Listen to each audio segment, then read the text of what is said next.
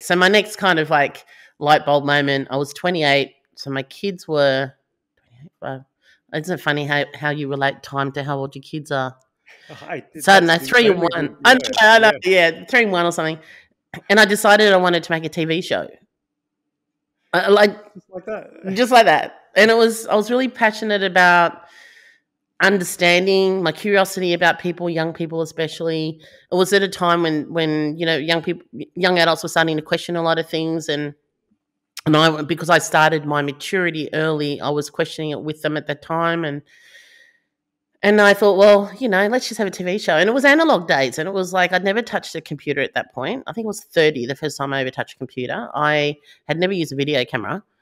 But I knew what I wanted to do. The show was called Straight Talk. It would be a panel of 10 to 15, 18 to 25-year-olds. And I would present it. And I would have people on both sides of the argument. And we would talk and discuss and break it down. And so 28, I'm now 56. So it's nearly 30 years ago, 28 years ago, right? And we were talking about sorry, I'm skipping ahead. I created a pilot. I gathered everyone around me that knew what they were doing.